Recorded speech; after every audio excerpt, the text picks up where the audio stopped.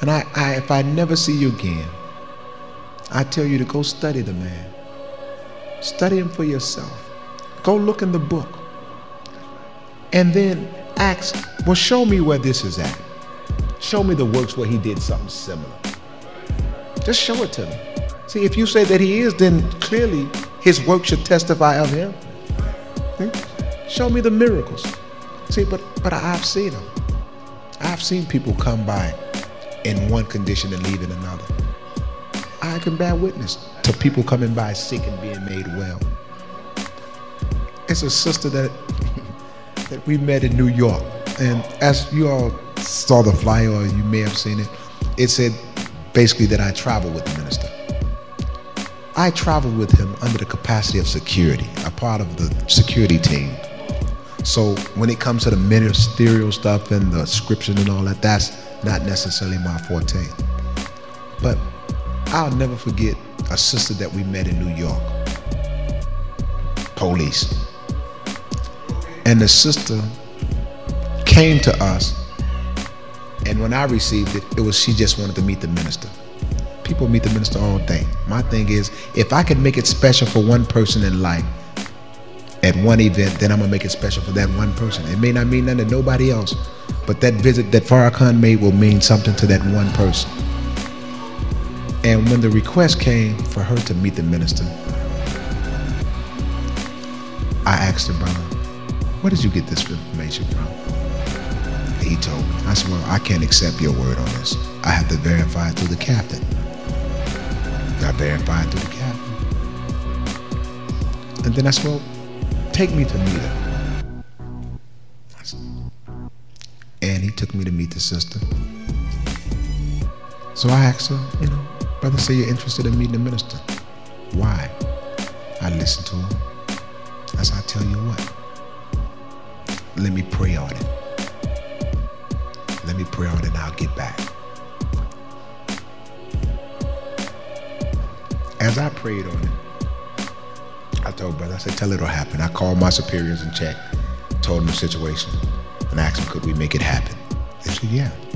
So I gave her certain stipulations that relates to, her credentials, her badge, her gun, things of that nature. And we facilitated the meeting, only to come to find out that this woman had issues, serious health issues that we were not aware of. But the bottom line was, she was a praying woman, believed in God, asked God to show up in her life and to show certain realities and to heal her a certain way. I don't know nothing about her prayers. The person that brought it to me didn't know anything about her prayers. But as she meets him, she talks about a sensation that she received in her womb, a burning sensation of energy, and how she couldn't stand even in his presence and fell to the wall to support her.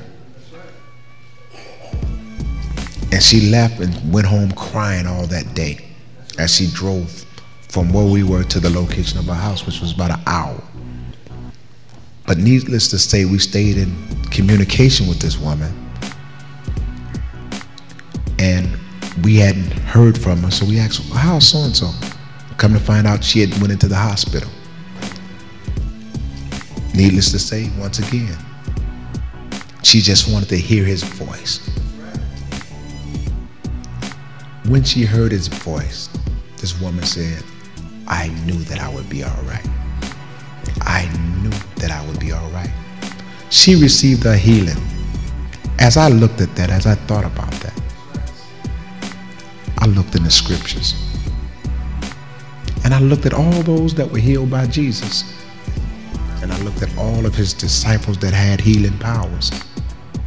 And I come to understand that it was based on their belief in him. They said that when they believed in him, in a certain way, they were able to perform the miracles because their belief in him. If you believe, then carry out the principles of your faith and you'll walk into the miracles. If it is of God, you'll know. And if it is not, you'll know. But one thing for certain, you know that we're living in a hell of a condition, Yes, sir. and we need to change. I offer you the door, the way out. I offer you a man.